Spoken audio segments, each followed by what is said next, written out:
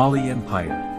The Mali Empire, 1240 to 1645, of West Africa was founded by Sundiata Keita, 1230 to 1255, following his victory over the Kingdom of Sasso, 1180 to 1235. Sundiata's centralized government, diplomacy and well-trained army permitted a massive military expansion which would pave the way for a flourishing of the Mali Empire, making it the largest yet seen in Africa. The reign of Mansa Musa I, 1312 to 1337, saw the empire reach new heights in terms of territory control, cultural florescence, and the staggering wealth brought through Mali's control of regional trade routes. Acting as a middle trader between North Africa via the Sahara Desert and the Niger River to the south, Mali exploited the traffic in gold, salt, copper, ivory, and slaves that crisscrossed West Africa. Muslim merchants were attracted to all this commercial activity, and they converted Mali rulers who in turn spread Islam via such noted centers of learning as Timbuktu. In contrast to cities like Niamey, the capital, Jen, and Gao, most of the rural Mali population remained farmers who clung to their traditional animist beliefs.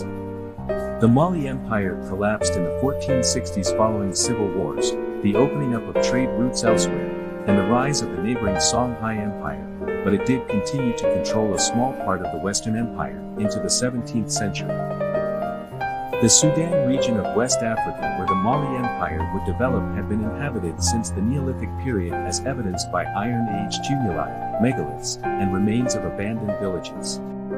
The Sudan region of West Africa where the Mali Empire would develop had been inhabited since the Neolithic period as evidenced by Iron Age tumuli, megaliths, and remains of abandoned villages.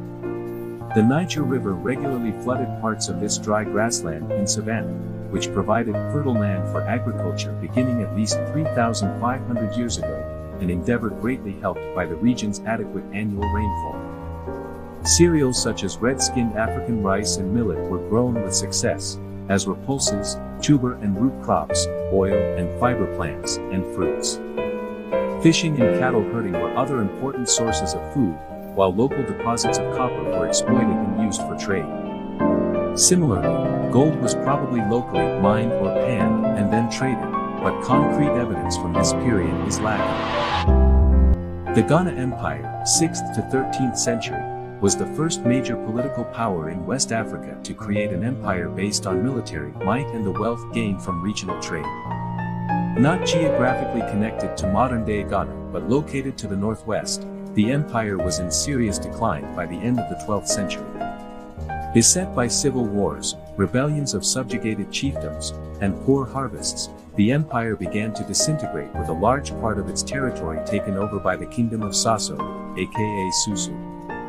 When the Sasso king Sumanguru, aka Sumaro Kanti, from 1200, imposed trade restrictions on the Mali region, the native Malinki, Mandingo, tribe rose in rebellion. Sundiata Keita, aka Sunjata or Sunjata, 1230 to 1255, was a Malinki prince, whose name means lion prince, and he waged war against the Kingdom of Sasso from the 1230. Sundiata formed a powerful alliance of other disgruntled chiefs tired of Sumanguru's harsh rule and defeated the Sasso in a decisive battle at Krina, aka Karina, in 1235. In 1240 Sundiata captured the old Ghana capital. Forming a centralized government of tribal leaders and a number of influential Arab merchants, this assembly, Bara, declared Sundiata the supreme monarch and gave him such honorary titles as Mari Diata, Lord Lion. The name Sundiata gave to his empire, Africa's largest up to that point, was Mali, meaning the place where the king lies. It was also decreed that all future kings would be selected from the Keita clan, although the title was not necessarily given to the eldest son of a ruler, which sometimes led to fierce disputes among candidates.